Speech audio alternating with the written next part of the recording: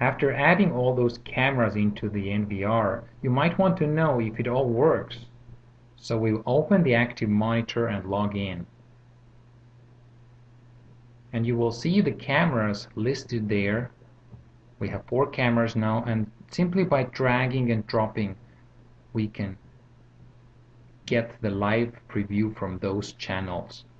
So I drag and drop all the 4 channels that I have now, and I get a live preview, which means my settings were all correct, including IP addresses.